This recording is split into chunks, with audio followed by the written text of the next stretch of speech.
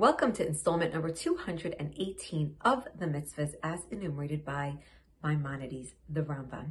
Today we have one mitzvah, positive commandment 96, which speaks of a nevela.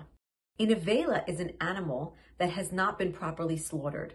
It can be a kosher animal or a non-kosher animal. It is simply a carcass that died, for whatever reason, was not slaughtered properly.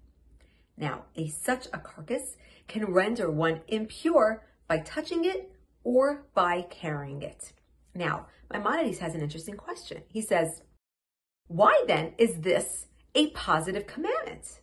A positive commandment would be keep Shabbos, wear tefillin. Those are positive commandments. What's positive about this? And here he explains something very interesting. He says, to become impure is not a sin. It is not prohibited to become impure. The Torah doesn't say you are not allowed to touch this carcass, and neither does it say that you must touch the carcass. It simply says that if you do, you will become impure. It is your choice. You have the option to do this, and the consequence is that you will become impure. And what does that mean? Once you become impure, two things. Number one, you will not be allowed within the court of the Israelites in the temple, Machaneh HaShechina. And secondly, you will not be allowed to eat of the kachim, the holy foods in the temple. So once you are impure, these two things are not allowed to you, and you will need to go through the motions to become pure if you want to be able to have these two privileges.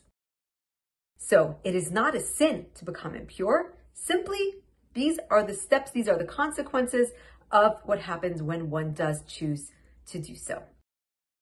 Now, interestingly again, this only applies really to animals and not to birds, because when it comes to animals, larger animals, they more resemble human, and thus our spiritual similarities exist as well. However, when it comes to birds, we have a much lesser commonality with our physical appearance with birds, and therefore our spiritual connection too is not quite the same.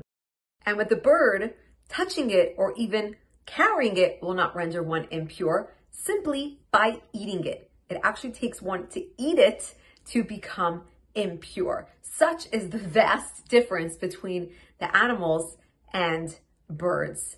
And just so interesting, because when it comes to animals, that, as we said, it's not just eating it, but holding it as well, and touching it, of course.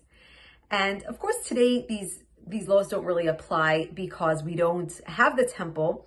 It really doesn't necessarily apply to us today. However, when you think about it, we often say we are what we eat, and that is 100% true. And this is the purpose why we eat kosher, and we're so careful with what goes into our mouths, because we are what we eat, but even more so, we are not just what we eat, but we are also what we carry. And we have to, in this age of mindful living, let's be mindful that what we are carrying is holy, that what we are carrying in our minds and what we carry in our hearts are things that help us for our growth and for our spirituality, and not, God forbid, things that will pull us down. Have a wonderful day.